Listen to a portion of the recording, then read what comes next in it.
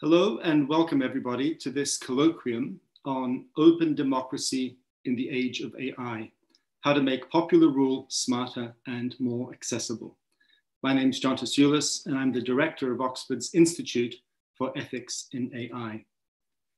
Popular views about the relationship between democracy on the one hand and AI, the internet and digital technologies generally on the other, have wildly oscillated over time. In an earlier period, there was a prominent strain of thought according to which these technologies would help usher in a kind of utopia, potentially global in scope, grounded in digitally enhanced interconnectedness and solidarity on the one hand, and digitally enhanced capabilities for sound deliberation about the common good on the other. In more recent times, however, this utopian vision has been displaced by its darker alter ego, with AI and digital technologies now perceived as posing potentially fatal threats to democracy, whether through the spread of disinformation and the manipulation of individuals via micro-targeting, the formation of echo chambers that aggravate political polarization and corrode deliberation geared towards the common good, or the threat to basic liberties posed by the ominous growth of surveillance capitalism and governmental surveillance, the two kinds of surveillance often working hand in hand. Beyond this oscillation on the question of the impact of AI and digital technology on democracy, there is perhaps a deeper question. And that's the question, what is democracy and why value it in the first place? For many thinkers, the distinctive value of human beings, the locus of our human dignity, lies in our capacity for rational autonomy, for rationally weighing up the pros and cons of a range of options and choosing or accepting the option that seems best. Democracy, the system of popular self-government in which all have an equal opportunity to participate in political deliberation and decision-making, is perhaps the highest communal expression of our dignity as rational agents. Our main speaker today, Professor Hélène Landemore of Yale University, is one of the foremost thinkers about how democracy might be reconfigured for the digital age. She's the author of Democratic Reason, published by Princeton in 2013, and of Open Democracy, published by Princeton very recently. Hélène has argued that the dominant representative model of democracy, dominant in both theory and in practice, is a child of the conceptual, epistemological, and technological constraints of the 18th century. She believes that developments in AI and digital technology more generally can help us realize a more attractive democratic ideal, which she calls open democracy. This ideal gives less emphasis, far less emphasis, to the role of elites, professional politicians, judges, and so forth in political decision-making. The aim of this ideal, says Hélène, is, and I quote, to put ordinary citizens at the center of the political system rather than at the periphery, emphasizing accessibility and equality of access to power over mere consent to power and delegation of power to elected elites. Paradoxically then for Hélène, AI and digital technology opens up the prospect of a more radically participatory form of democracy, bringing us closer to the prototype in classical Athens. I'm really delighted to welcome Hélène and thank her very much for accepting our invitation. I'm also delighted to welcome two distinguished commentators. First, Professor Pratap Bhanu-Mehta, who is University Professor and Professor of Political Science at Ashoka University. He is, in my view, one of the profoundest contemporary political thinkers in the world today, and author, among other things, of the classic book, The Burden of Democracy, published by Penguin in 2003.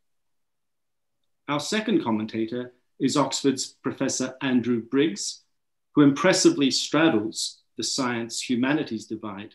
He's a professor of nanomaterials who uses machine learning in his own research. He is one of the co-authors of an important report published earlier this year entitled Citizenship in a Networked Age, an Agenda for Rebuilding Our Civic Ideals. Thank you to both Pratap and Andrew. I just want to remind you that there will be a question and answer session, Q&A session towards the end. So please, if you have any questions, and I hope you will, use the comment function on YouTube. But now I'm delighted to turn over to Professor Landemore. Hélène.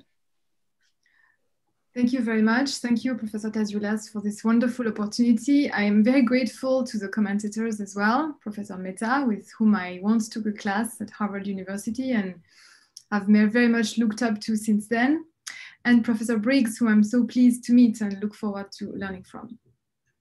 So I was tasked to offer some thoughts about the relationship between my vision for a better, more authentic form of democracy, which I call open democracy, and artificial intelligence, which I take to be the intelligence of machines building on algorithms and the vast amount of data now available in the world.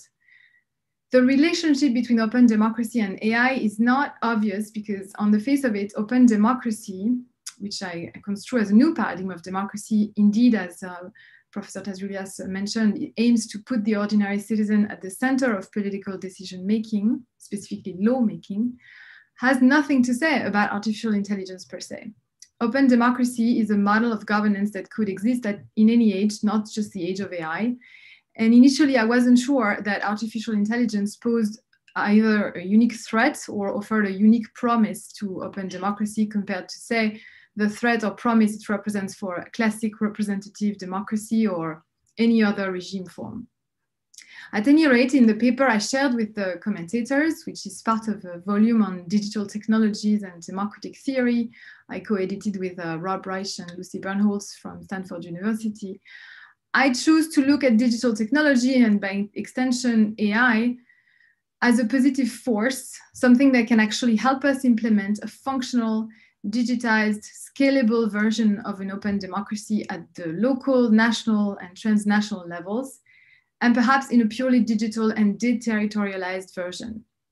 I engaged in a bit of science fictional creative writing in this paper. I envisioned, for example, the way Facebook could be repurposed as a global democratic citizen book, where everyone could seek information, educate themselves, vote on issues ranging from the local to the global, enter into virtual deliberative rooms with randomly selected strangers to become exposed to truly diverse views, and perhaps create the foundations of a global democracy. For all of that, I could see AI as a sort of a way to augment the potential of open democracy. But there's another deeper, in a way, more philosophical kind of connection that I thought up since I was invited to speak on the topic, which is simply the idea of collective intelligence. After all, open democracy, as I see it, is premised on the belief that deliberation amongst free and equals generates legitimate laws and policies, in part because these laws and policies are likely to be smarter than those produced by any other kind of process, especially less inclusive, less egalitarian, and less deliberative ones. That's why I wrote my book, Democratic Reason First, with the epistemic case for democracy. I kind of needed to understand the institutional principle that an authentic democracy should be based on. So the paradigm of open democracy is, in my view, a more equal and inclusive regime form than a representative democracy as we know it. And as a result, it's also likely to be a smarter one because it taps the collective intelligence of all the members of the group through both deliberative and aggregative procedures. But then, of course, the idea of AI, the existence of AI raises the question, what about a regime that would similarly tap the collective intelligence of its group, of the demos, but without any actual formal deliberations amongst them, without voting, and simply through the harvesting of data and the processing of that data by deep neural networks. If AI, as we now know, can beat the best human being at chess or Go, as it does now, why couldn't AI beat democracies, even open ones, at politics? In what follows, I explore three separate questions or three separate types of relations between open democracy and AI. I, of course, hasten to say that I don't have definite answers to those questions, but simply tentative thoughts. So the first one is the role of artificial intelligence in augmenting or threatening democracy, specifically open democracy. The second one is the question of whether open democracy can control and regulate the use of AI, for example, on difficult questions such as, self-driving cars and the ethical principles that they raise. And finally, I turn to this fascinating question of the potential competition between what one might call rule by artificial intelligence, if it is indeed possible, and rule by the deliberating many, which is my preferred option. Which one would win? First, let me clarify what I mean by open democracy, in part by contrast with representative democracy. Representative democracy is basically electoral or party democracy as we've known it since the 18th century. It centers periodic elections whereby we consent to the exercise of power by others on our behalf and for our sake.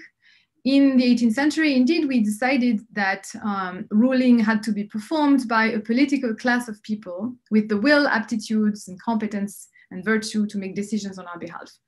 We eventually came to call this regime form, initially designed against democracy and variously called instead republic or representative government, democracy, because it's true that in it we are given a choice of rulers on the egalitarian and inclusive basis of one person, one vote. So it's not really people's power, let alone ruled by the people in any really deep and meaningful sense, in my view. But still, it's much better than what came before. It gives us some choice, allows us to have a say, allows us to sanction rulers we don't like or who didn't do well for us. This kind of regime is premised on popular consent and the ideal of popular sovereignty. It corresponds, or at least it did for a while, to an equalization of conditions in the social sphere that has been very empowering for all, or at least most. But what if we really cared about this ideal of people's power, the ideal of rule by the people, not just of or for the people, or in other words, the ancient ideal of ruling and being ruled in turn, really exercising power? Argue that if we did, then we'd want a new kind of regime form that distributes power equally amongst all, not just the limited power of choosing decision makers or sanctioning them, but the actual power of making the laws and policies that govern us. That's what I see as authentic self-rule, authentic democracy. I also argue that this regime form need not be and cannot be, in fact, of the direct kind, in the sense of having all of us, millions of people at once, making decisions together on all possible issues. Assembly democracy is just not a feasible way to run a country anymore. And democracy has to depend on a division of labor between rulers and ruled, even as this division of labor need not be established in an inegalitarian and exclusive fashion that closes off the spaces of power to the vast majority of the population, as is the case now. In other words, democracy needs to be representative. In fact, for me, the expression representative democracy is redundant and uninformative, if you will. But it does not have to be so on the historical model we call, quote unquote, representative democracy.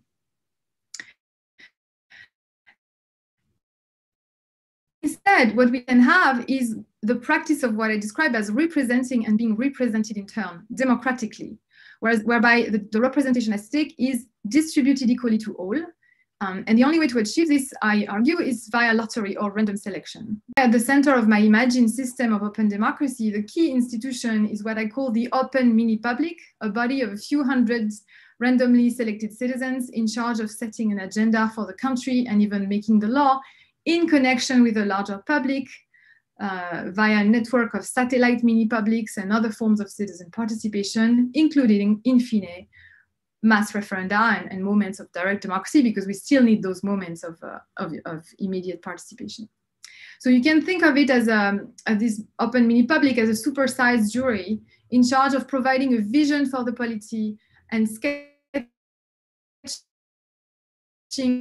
the laws for it, if not writing them all together.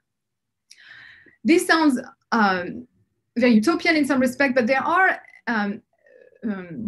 versions of, or proto-versions of elements of that vision already in place in certain countries. The example that comes closest to this is actually not Iceland, although it's one of my favorite case studies, but Ost-Belgium, so in the German-speaking region of of Belgium, the local parliament has decided to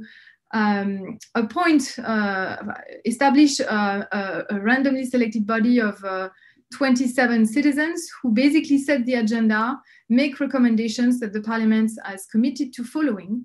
And they also have the power, this council of 27 randomly selected citizens, of convening 3 times a year or 3 times over the length of their term, citizens' assemblies on specific topics.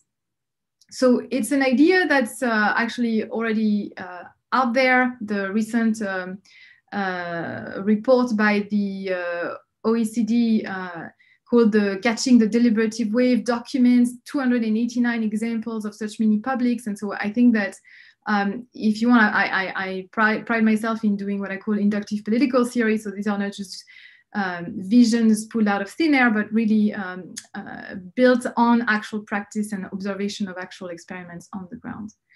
Open democracy, as I see it, is built after 5 distinctive institutional principles that differentiate it as a whole from either ancient democracy, from which it borrows some features, or modern representative democracy. These 5 principles are participation rights, by which I mean not just voting rights, but all kinds of methods that cut a path open from the periphery to the center of power, such as rights of referral, citizens' initiatives, ways to put the ball in the camp of citizens, give them the initiative. The 4th principle is the 3rd principle is the majority principle. The 4th principle is deliberation.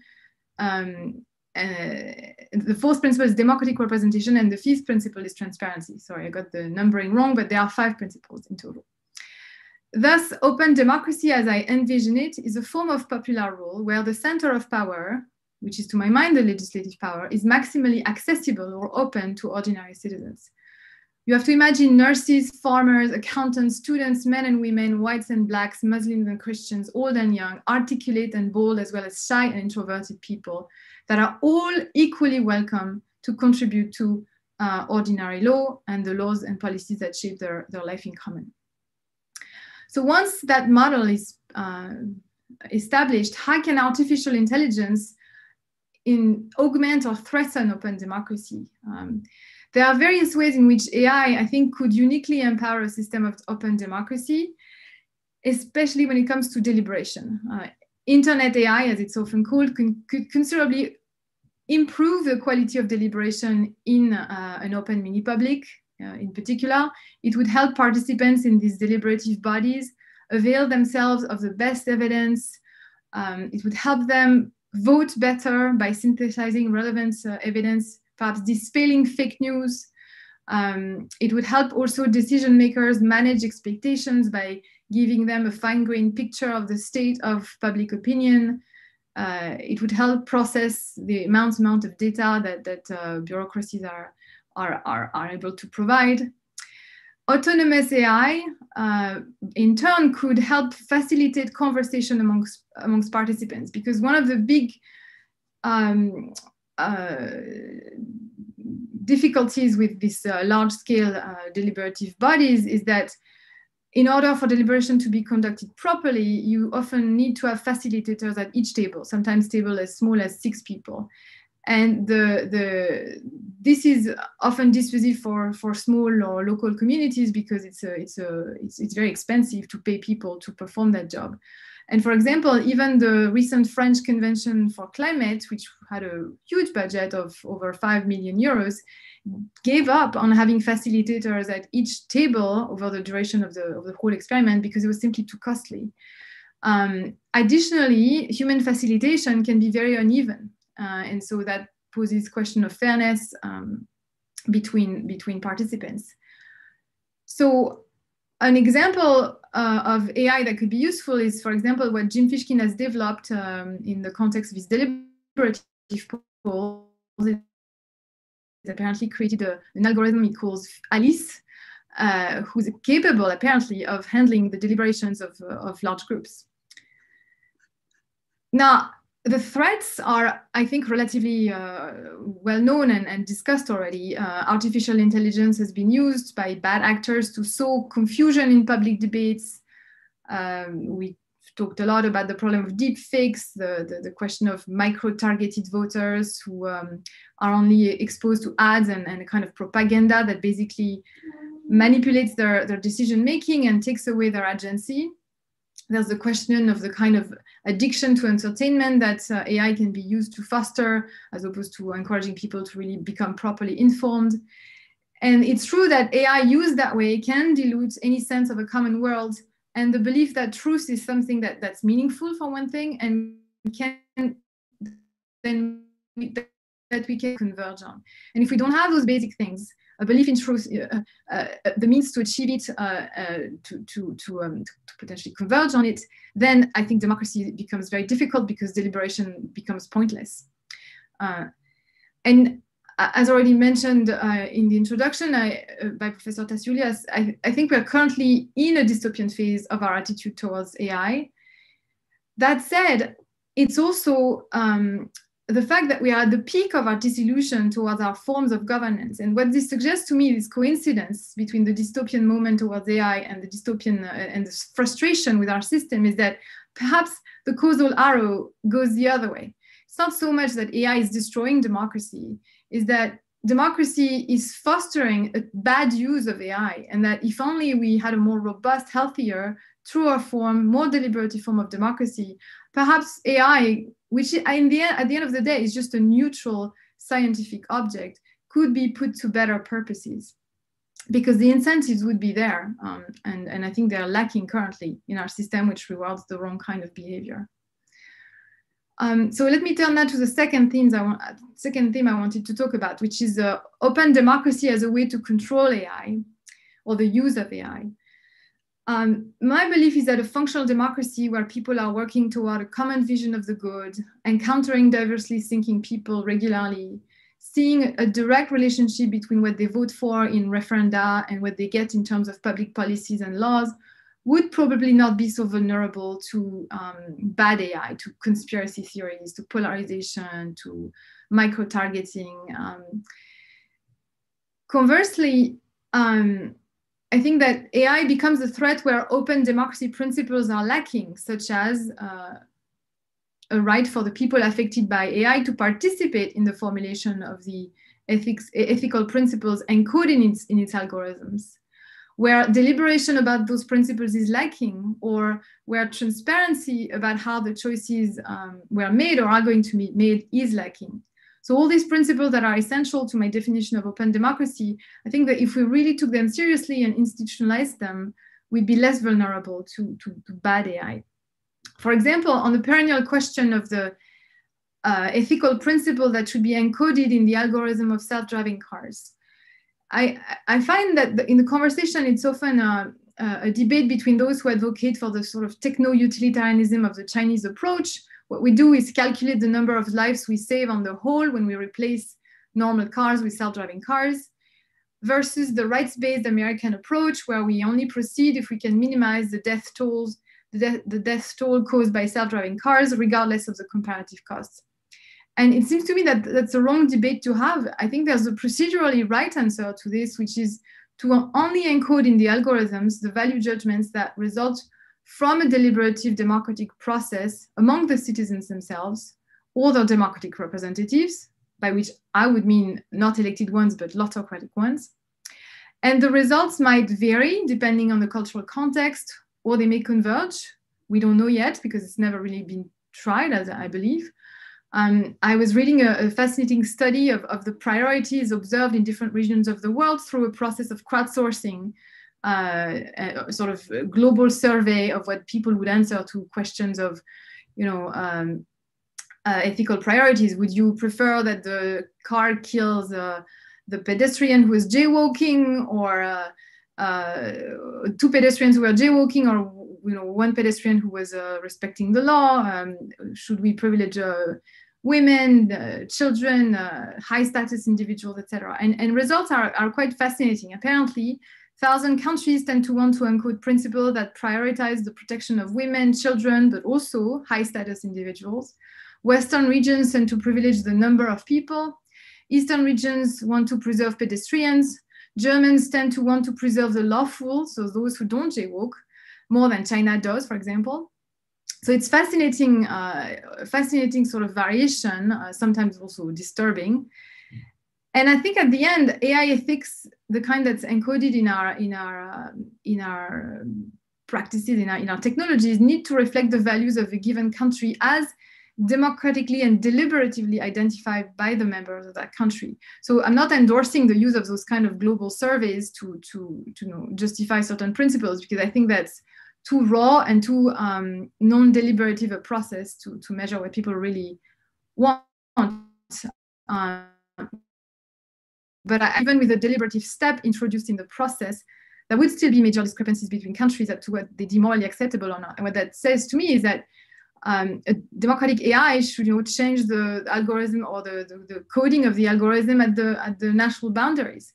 And maybe on some global issues, we need to have a global average, perhaps on climate change or on other things. But these are questions that I would like to see discussed more. And right now, I always feel like this is a debate between utilitarian versus rights-based, and when I think it should be about the procedure that we use to get to these conclusions. Let me turn to the last point about the competition between an open democracy and ruled by AI, which is the more fun, perhaps, and more science fictional. It's a parallel that I think is worth exploring, because in my theory of open democracy, in my arguments for it, deep down, there is the belief that giving maximum access to all the rich human diversity of a given demos when it comes to deliberating about the law will result in the production of a collective intelligence that is greater than that of any subgroup in the demos. I even used, I believe, the metaphor of brains all seamlessly connected to each other to refer to the conditions for that collective intelligence to emerge. In fact, I even used another metaphor, that of all brains in a jar, but the colleague I was talking to when I used that phrase was too horrified, so I've stopped using it. But it's this idea that we just aim to really connect our computing power as human beings, our creative power, our imaginative power, and build solutions that way. What if then artificial intelligence is in some sense better than this, better than all human brains connected to each other, better than collective, but in the end flawed, limited human intelligence?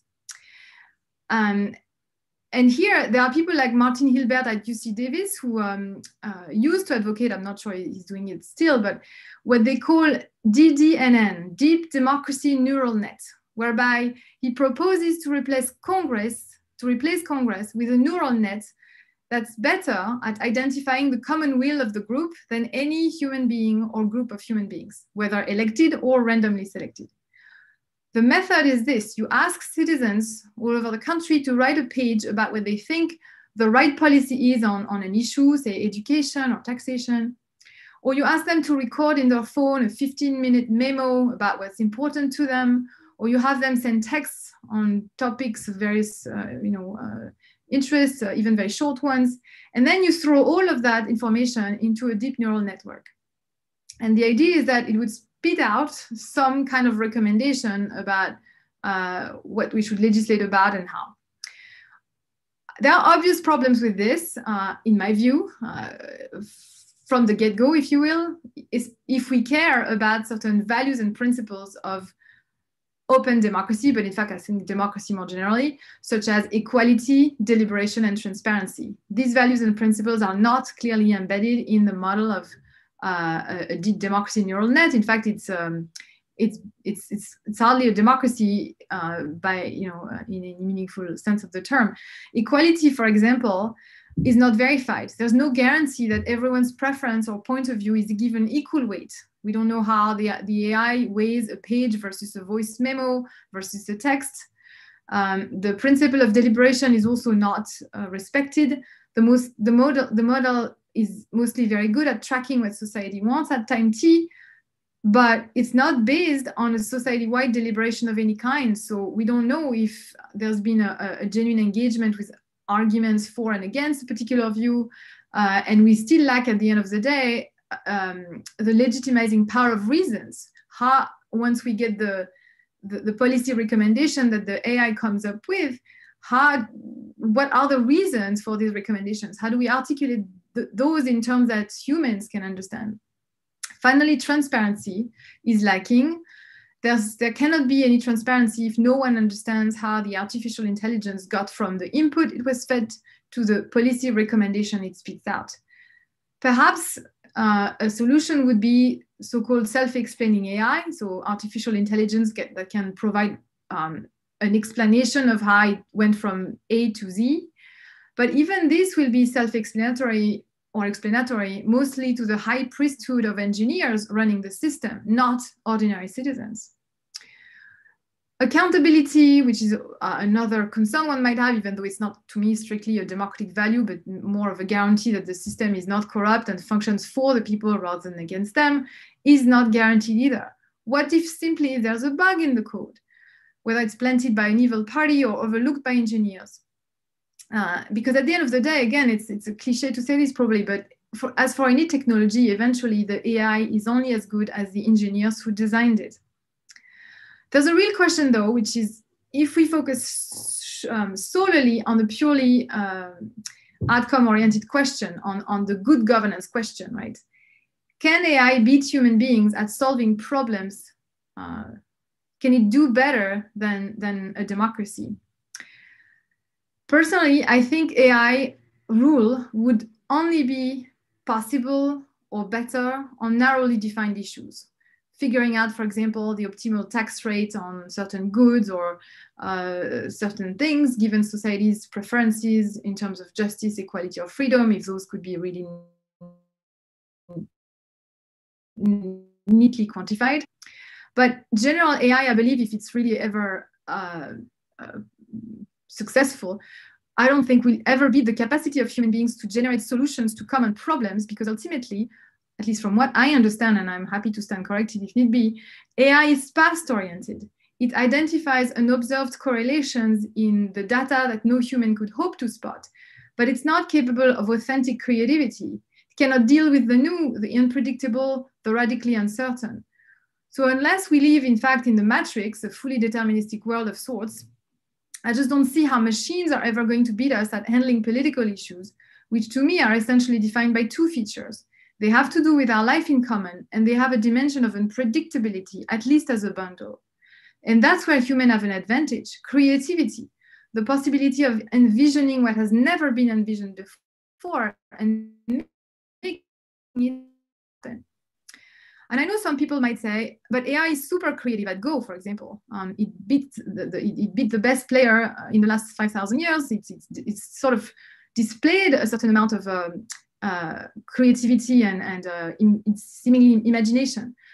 But Go, again, is a game that's based on a set of rules that are fixed and known. There's not that many degrees of freedom, as I understand it. And I don't think the world of politics is like that. How do we solve climate change? How do we handle North-South inequalities? How do we finally solve poverty in the world? How do we handle terrorism, global migrations? I don't see how an artificial intelligence can really address those big questions. Ultimately, the more interesting question for me is therefore, is there a use of artificial intelligence to promote open democracy? Can artificial intelligence, which is quintessentially non-transparent in its logic, indeed even incomprehensible to even the engineers who design it, be safely built in the foundations of democracy? I'm not sure, but at any rate, I think democratic representatives, the autocratic kind in my model, could make use of AI technology to connect to the larger public. And one place where I could see a use for AI is indeed in really helping us process the mass of information that people are willing to give away in moments of massive consultation, like, for example, the 2019 Great National Debate in France. So this Great National Debate was a 2-month affair. It resulted in 2 million online submissions, 100,000 pages of PDF, summarizing the content of grievance books written all over France, pages and pages of reports summarizing the results of 21 randomly selected regional assemblies. It was an enormous amount of data that was generated during this winter of 2019. And yet, as far as I know, AI was not mobilized to study any of this. The methods deployed were rather simple. It was word clouds, big data analysis, knowledge trees, methodologies that date back to the 60s. So what if the best mind turned to that instead of going to Facebook to help them generate better ads? My sense is that there's a real potential for AI there to basically offer us a better picture of who we are and where we stand on issues. The main threat to democracy right now seems to me economic imbalances that create skewed incentive for the deployment of talent rather than in the technology of AI itself. And I'll stop here and I look forward to the conversation. Thank you so much, Hélène. That was fantastic. Many very interesting issues covered there. So I'm going to turn next to our first commentator, who is Professor Mehta. Thank you, John, for providing this wonderful forum, and Hélène for a brilliant presentation. So, with Flaubert once said that with universal suffrage, we'll all be happy. And clearly, it turned out to be one form of happiness, but it did not make us as happy as we would like to be. And Hélène's work on open democracy is, I think, a brilliant and visionary answer to some of, I think, our concerns about the way electoral democracy based on universal suffrage has turned out, what some of its limitations are. It opens up new vistas in democratic theory in ways that we have not seen for a few decades, actually.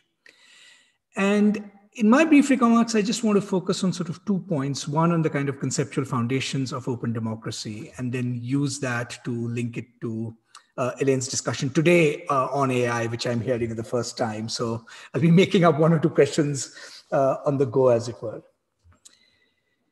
So when we think of the dissatisfactions with current electoral representative democracy, they usually fall around 3 or 4 principles. So when representative democracy works well, we usually have good, peaceful transitions to power.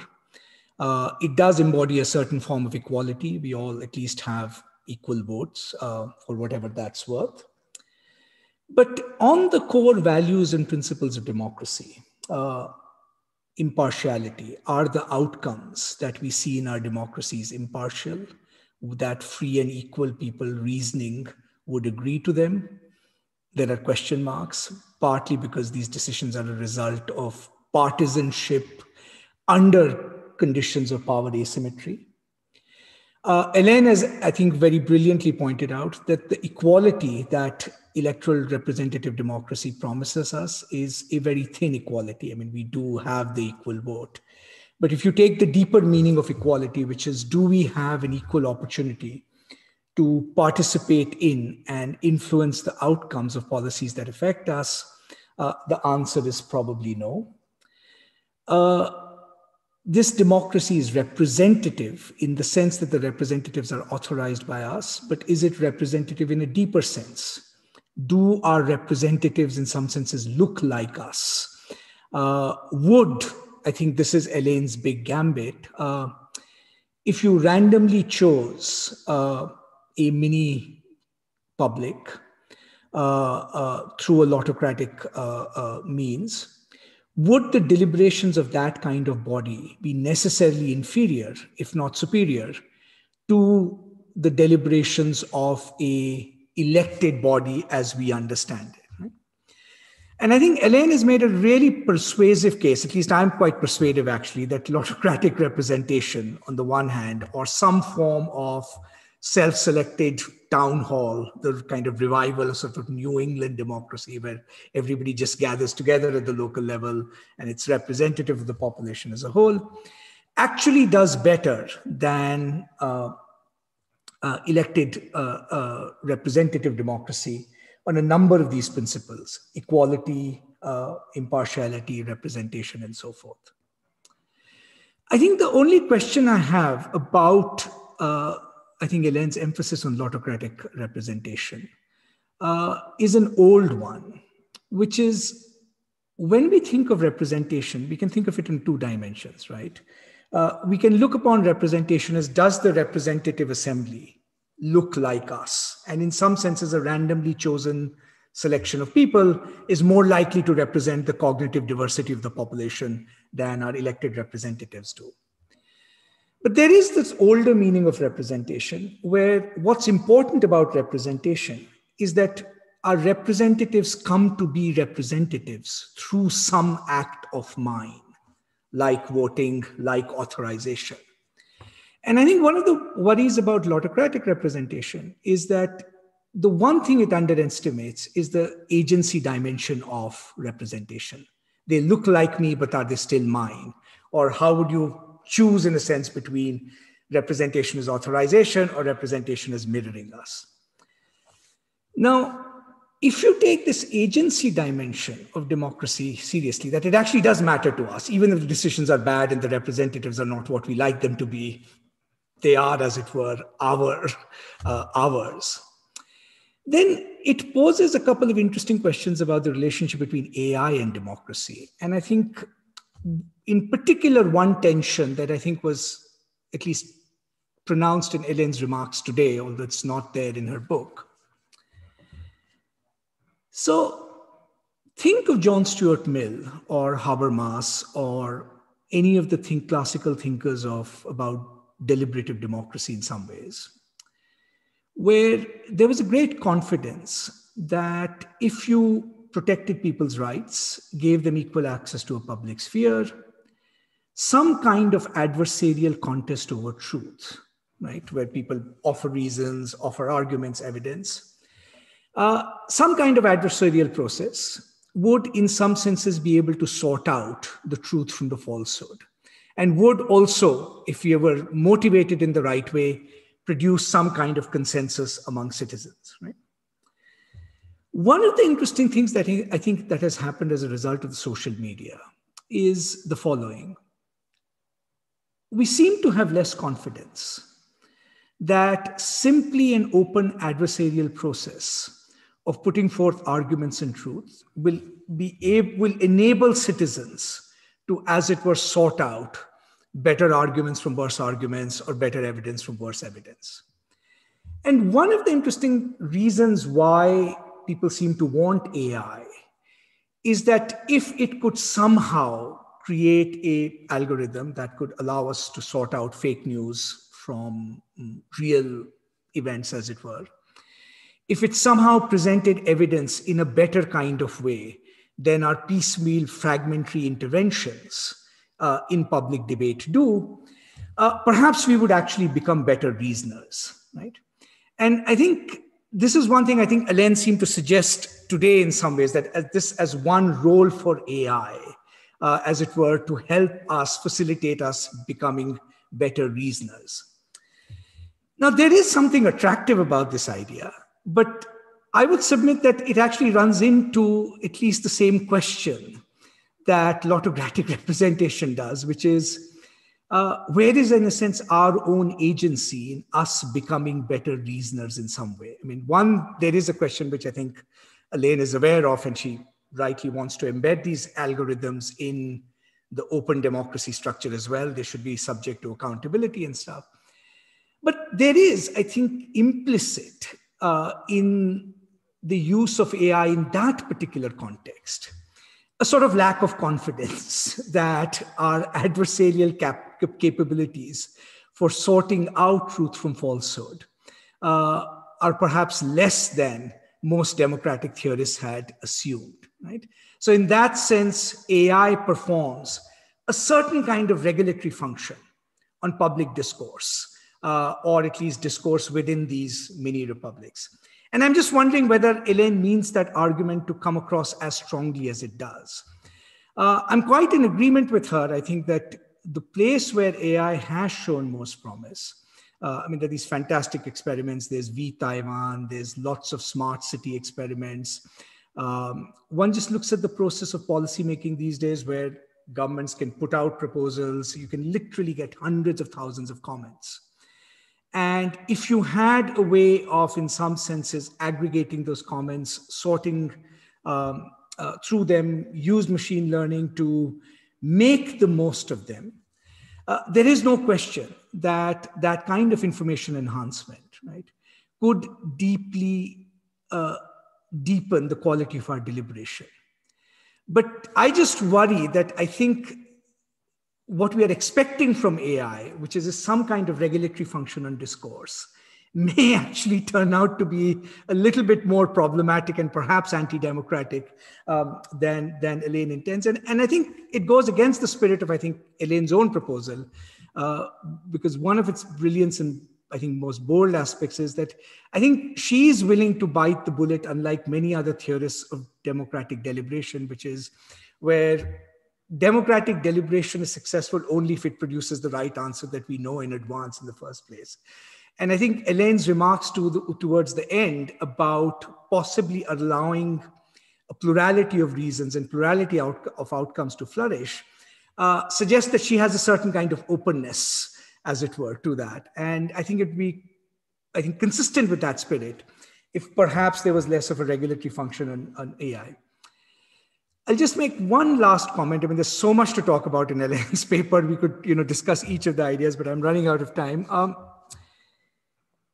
So when we think of the risks of AI for democracy or technology in general, I think one of the features of political life over the last maybe few decades has been that technology seems to empower smaller groups of people to have disproportionate effects than they otherwise might have. I mean, that's what mass media did, for example, in the case of terrorism, just to take a sort of more controversial example, right?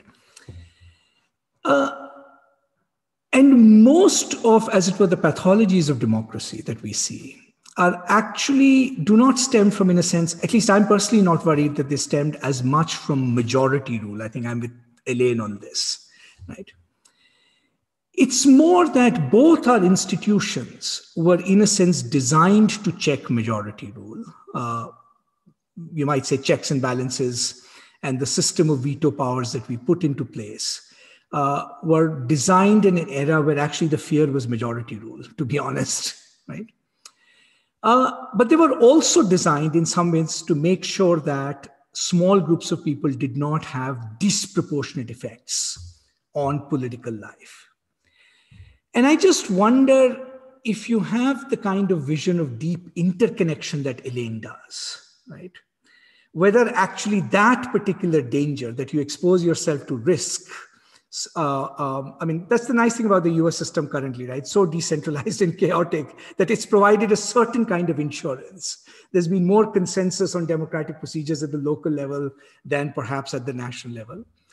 So how do you balance off, in a way, this trade-off between the risk of the disproportionate effects of small minorities that this deep interconnection of brains brings versus the benefits of collective cognitive intelligence? And finally, one of the, I think, the challenges, and I think Hélène's own work has shown, is that to me, the value of Hélène's work is that it has actually showed that we are prematurely pessimistic about deepening deliberative democracy, which is, if you look at all of these examples, Iceland, Taiwan, smart cities, forms of inclusive deliberation, there's plenty to build on. But I think her work is also pointing out that you actually don't need a whole lot of technology to do that. I mean, I think what actually comes out is the fact that there is a commitment to politically recreating fora, like town halls. Sure, there's a little bit more sophistication on how you select citizens and so forth. And the beauty of those kinds of things is that they, in a sense, involve human agency. They reduce the insignificance of each individual actor. So not only do we want to enhance collective intelligence, we also want to make individual citizens feel that they are less insignificant in this larger process. And I wonder whether on that question, AI actually makes us feel more or less insignificant. I'll stop there. Thank you so much, Pratap. And now I'm going to hand over to Professor Andrew Briggs. Andrew.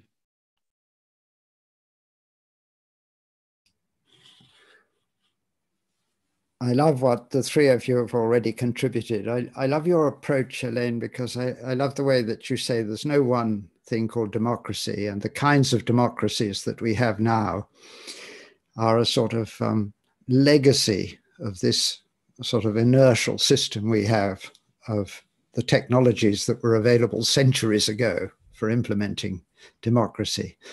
And let's wipe the whiteboard clean. Let's start all over again and think, you know, what should we design with the technologies that are available to us now? I love that. After the Brexit referendum in the UK, I was involved in a conversation with two of Britain's leading AI entrepreneurs. And one of them, who was a very strong pro-European, was saying, roll on the day when these decisions are taken by machine learning, because then they'll take much better decisions.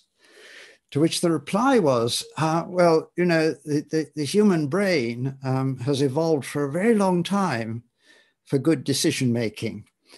So it does it quite well, as if the human brain has sort of evolved in a way that overcomes the constraints of the energy consumption and therefore the food needed and the size of the birth canal. And so it has these different ways of thinking that can process the information that otherwise you'd need the vast computing power that's needed for machine learning. And it seems to me that that's not the whole story. And in the report that John was kind enough to mention earlier on, two of the reasons that we give that democracy will need human involvement are, first of all, that humans are uniquely morally load-bearing, and second, that you need commitment to the decision. Now, in my lab, I have a quantum technologies lab, so we're typically doing experiments at temperature of about a 50th of a degree above absolute zero, so colder than anywhere in the universe outside a laboratory. And the machines take the decisions about the next measurement. So you can think of this as two changes in artificial intelligence. Firstly, I mean, artificial intelligence, deep neural networks have been used in material science for over 20 years. Most of the use has been for data classification, and it's been successful because vast amounts of data were available to train on. And we're moving to situations where the data are sparse and they're very costly to acquire. So we have to be good at AI with small amounts of data. But the other change that we're making is, instead of classifying data that have been taken in the past, the machine is now deciding what are the next data that should be acquired. And already in some of our most difficult experiments, we're seeing more than a 10-fold speed up in how fast we can do the experiments on new samples that have not previously been investigated. And it's revolutionary, and nobody wants to go back to doing it without the aid of machine learning. And in other fields, we're seeing the benefits of machine learning. So in medicine, there's now a growing number of empirical studies where the machines are better at diagnostic analysis of scans than humans are. So you can ask the question, you could start off with the question, would you prefer to be treated by a machine that knows less than your doctor? Well, that's easy. You say, no way. So now you say, well, would you prefer to be treated by a doctor that knows less than your machine? That's a bit of a harder question, you see. And so maybe you want to change the question and say, well, would you be preferred to be treated by a doctor who's using machine learning or a doctor who's not using machine learning? And we know too, from empirical studies, that there are inconsistencies in sentencing of courts. The issue became so apparent in the first 10 years of this century that Parliament passed the act that created the Sentencing Council, which was formed in 2010, to introduce greater consistency in sentencing. Now, this is something that machines are rather good at, actually, because they can study all the literature, the court reports, and they can study decisions that judges make in similar circumstances. So now you ask the question, again, would you prefer to be have a sentence given by a machine that's less consistent than a judge? No way. Well, would you prefer to be sentenced by a machine, by a judge that's less consistent than the machine? A bit harder, you see.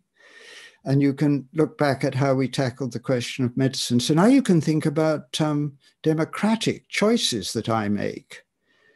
You say, well, a democratic choice, that is a bit subtle, you know, because you're facing situations that haven't occurred before. And you may be choosing between different options, neither of which you particularly like, but you want to find the one that's closest to what you would like. Well, there are big advances taking place in multi-objective optimization. It's a branch of Bayesian optimization. And also through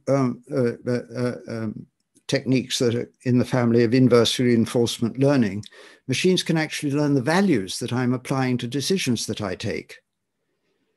So now you can think, well, would I want to avail myself of that sort of capability in my democratic participation? Well, of course, it's not all one way, because the machines are working on me, not just potentially in my service. Well, I don't know if you noticed this morning, Laura Kunsberg commenting on the departure of Dominic Cullings from Downing Street, observed that campaigns have to win, governments have to lead and persuade. And if we move to the sort of open democracy that you're advocating, Hélène, that kind of distinction will change. And it may be that we have to, if it really is a war between machine learning and humans, maybe we have to prepare for an arms race between the two. But if you're going to involve humans, what skills do they need? And again, drawing on the research that we did for this report, we make 7 recommendations. Anybody can find the report. Just do a search on citizenship in a networked age, and you can find the website and download it. 2 of the recommendations relate to this. One is humans need the ability to listen critically. The big data companies are paying some of the best minds in the world, some of the highest salaries in the world, to influence us. It's what you referred to, John, as the micro-targeting, and it's very effective. And it's going to get even more effective. And so humans are going to need the skill to be able to discern and to listen and to exercise their critical judgment on what the machines are feeding them. And the second one is the ability to reflect morally. You talked, John, about the echo chambers. One of the dangers of the networked age is that we isolate ourselves from people who would challenge us. And we need that if we're to refine our views. And this moral reflection, it needs privacy, because I need to get alone by myself if I'm going to reflect morally. I can't do that if I'm forever online. But not privacy in isolation, because moral reflection is a communal effort, and it should be a communal effort in which we challenge one another. And as we advance these machine learning technologies, and indeed actually, for that matter, many other technologies like gene synthesis and so on, although there are specific ethical questions for each specific technology, the deeper you go down in them, the more you come down to these bedrock questions of what does it mean to be human? What are humans for? What does it mean for humans to flourish? And that needs reflection, it needs privacy, it needs community, and it needs challenging, and it needs different views that we should be exposed to. And I think, Hélène, I think this is not news to you, because I see it in what you're writing and in what you're saying. That's why I warm to it so much. And thank you for what you're offering us. Thank you so much, Andrew. So I'm going to unilaterally and undemocratically decide that we'll end at 1:15. Now, there's quite a few questions from the audience, Hélène, but I think you should have the opportunity, just perhaps briefly, to respond to some of the interesting issues that Pratap and Andrew have raised. So thank you so much for these wonderful questions and comments. I just wanted to zoom in on the question that seems to be central in Pradap Mehta's comment, this idea that maybe sortition takes away agency. And I don't want a model of open democracy that takes away agency. I absolutely do not want that. It's just that for me, agency is in the first principle, participation rights, which ensure that there are moments of mass participation so that we have power as a whole body in the here and now. But given that we can't have that too often and we need to think of representative bodies doing things for us, how do we ensure that we all have equal access to them over time, and how do we maximize participation and agency through them over time? And that's where I think sortition does a better job, really.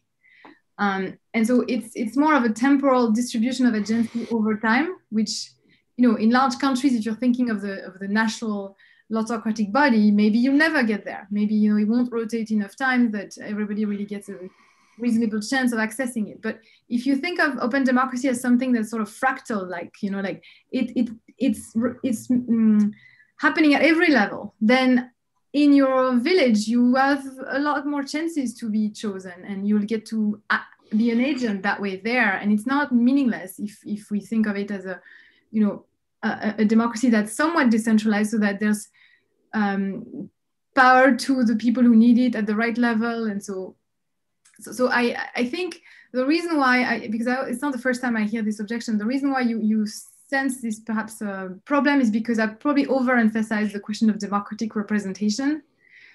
And that's just what the book is really mostly about. And I downplay the question of participation and these mass moments of participation, but they're there, and participation rights is the first principle. So agency is completely essential. Yes. And I add one thing, which is that I feel like the question of choice, sometimes it seems to me more of a liberal ideal than a democratic ideal. I think equality is quite essential. So if you have choice, but you don't have equal access, what does that mean? I'm not sure it's so crucial. And then, no, I just leave it at that, because I basically agreed with everything Professor Brick said. So I just want to embrace it and let the public maybe get in some questions. Great. So there is one question. It's very unfair. So I'm going to spread the unfairness by asking all of you this question. But if we're really addressing the issue, should AI at some point replace, let's say, democratic decision-making by humans, we need to know what the value of democratic decision-making by humans consists in. So one question we had here was, you know, is democracy always good? Maybe the breakdown in democracy that we're experiencing should lead us to think about non-democratic forms of government. And someone, Richard Veyard, put a specific twist on this kind of issue from a democratic side. He said that Professor Landemore emphasized the decision-making function of democracy, but isn't that largely Herbert Simon's technocratic notion of decision-making? So, i.e., if it's about an epistemic argument, then isn't that very vulnerable to both technocratic takeover and, in this imagined world, AI takeover? So what I would ask you, all of you, just if you could give a very brief statement, I know it's an impossible task, but a brief statement, where you see the value of democracy residing. And I got the impression from all of you, you weren't keen on AI taking over where there's democracy. So which of these values are the ones that show that AI would be trumped by democracy? Hélène, perhaps you could begin.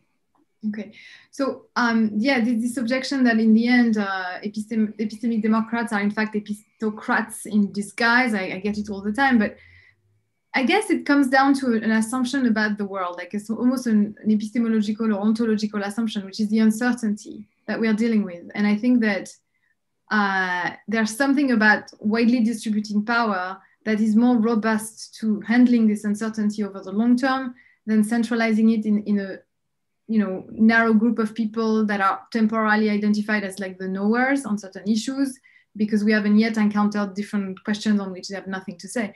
So I guess that comes down to that. So it's so essential a feature of the world for me that I just don't see how you can dissociate the good performance, the good governance from the procedural inclusion and equality. it's just, I just don't see it. So what if someone agreed with you about that there is an important instrumental connection, but then they'll want to say to you, but over and above that, the process of deliberation of fellow humans with each other about what the common good is has value, even when its outcome is not.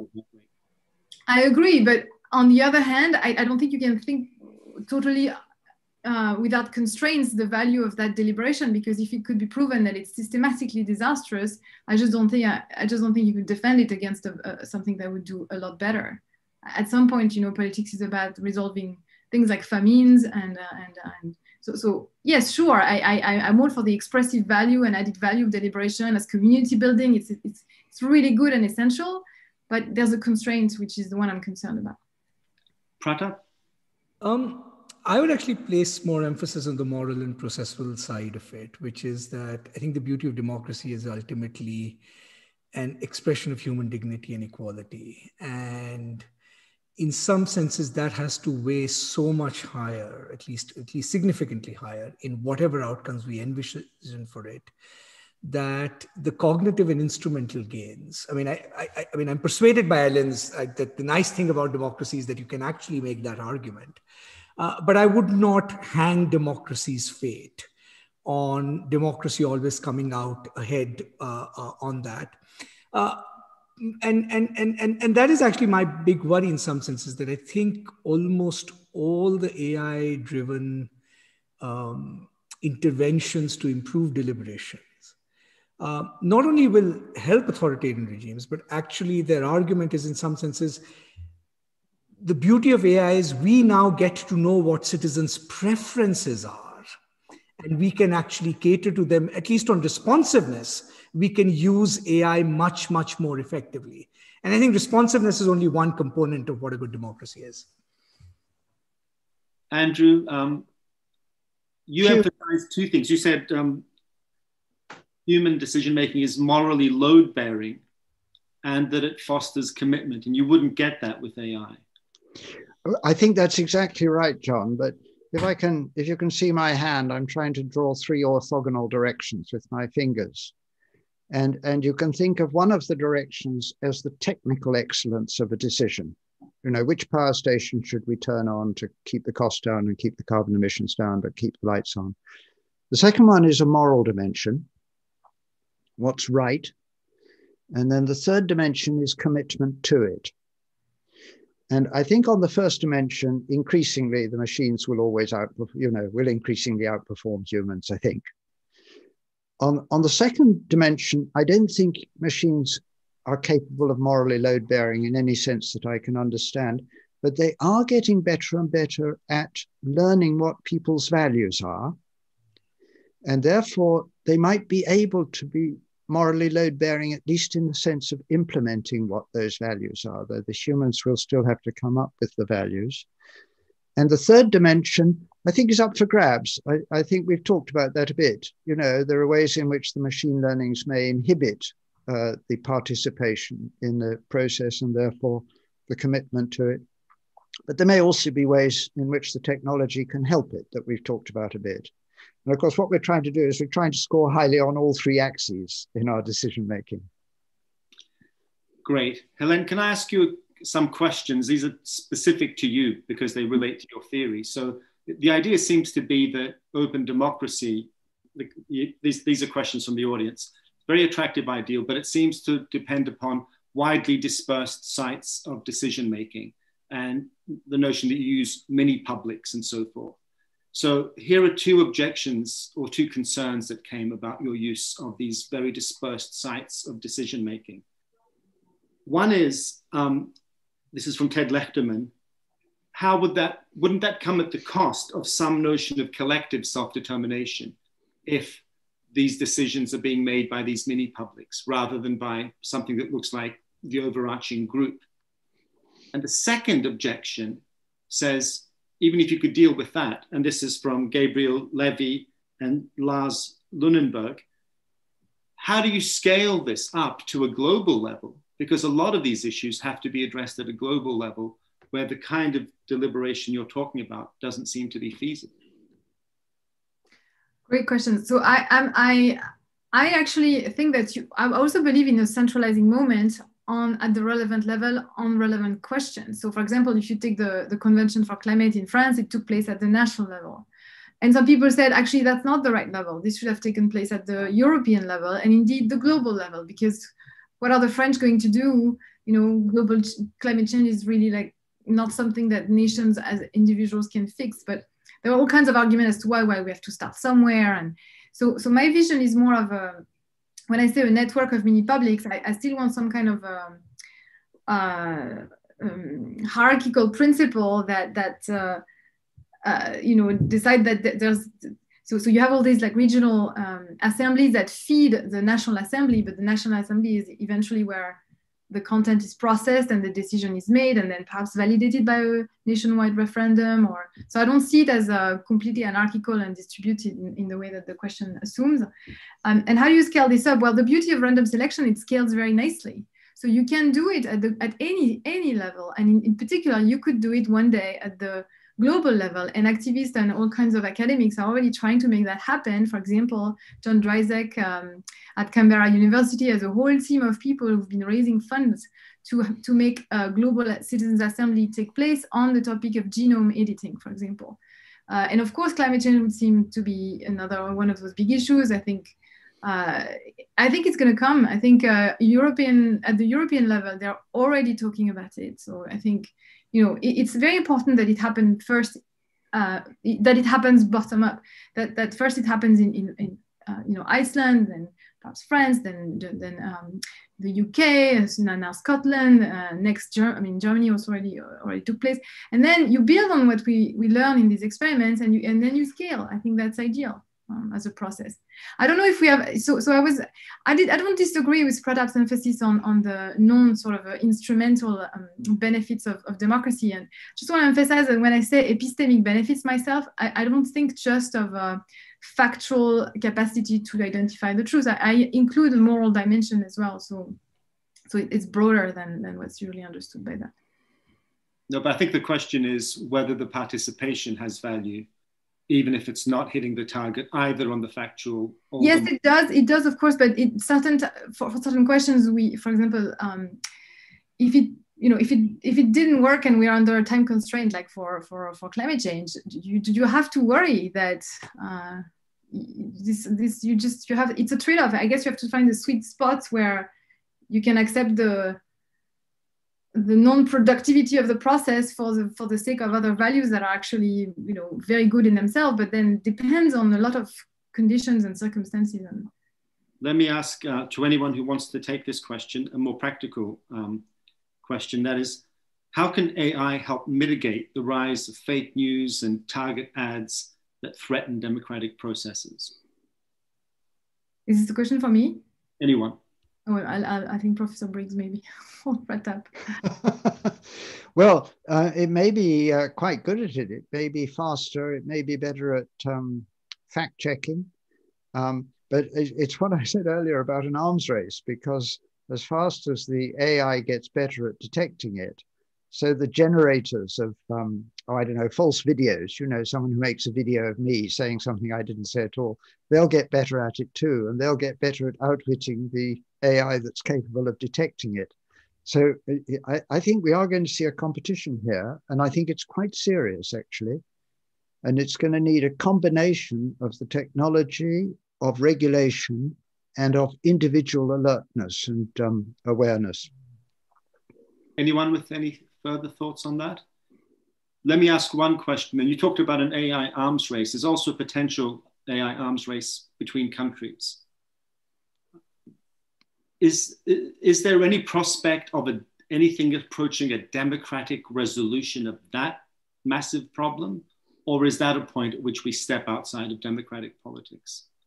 Pratap, perhaps you might have some thoughts on this. I mean, so I think two quick things, right? One, of course, is the paradox that, it was that moment of globalization that partly opened up this sort of semi-utopian vista, right? And we thought technology and globalization would go together. And now, in a sense, they're going in opposite directions. And in some ways, the risk of AI becoming the bone of geopolitical competition means that it probably has the same kinds of risks that we used to think about in terms of nuclear competition about 40, 50 years ago. And there are no common conventions. I mean, just in terms of, sure, they might not annihilate humanity, but they can certainly cause incredible displacement and so forth. And the fact that there's very little multilateral negotiation on this, I think that is deeply, deeply worrying. And I think it's also worrying because it is happening at the moment, going back to the democracy question, where I think the geopolitics is going to be embedded once again in perhaps a somewhat exaggerated, but still a construct of authoritarian versus democratic regimes. And we know that those conflicts have always been destabilizing. So it's something to worry about. You've got different regimes actually in different parts of the world. So you've got, the sort of thing you've got in America where it's almost unregulated and it's almost entirely run by the big data industries. And you've got China where it's almost entirely run by the government. And you've got Europe with the GDPR that's sort of somewhere in between the two. So we're already seeing different kinds of structures in different parts of the world, I'm afraid with little prospect of harmonization or agreement between them. Wendy Hall at Southampton's got a book coming out about this next year, worth reading. Excellent. Hélène, I'm going to give you the last word if there's anything you want to raise or conclude with. No, I just wanted to thank you so much for making me think harder about this. It was really, really a great opportunity, and I look forward to more conversations. Thank you so much, and that was a fantastic talk. And thank you also to our commentators, Pratap Banu Mehta, Andrew Briggs, and thank you everyone for joining us today. Well, thank you all. I've so much enjoyed this conversation. Thanks for what each of you has contributed. And thank you, Hélène, for really stimulating our thought. Thanks. Thank you, Hélène, John, Andrew. Thanks.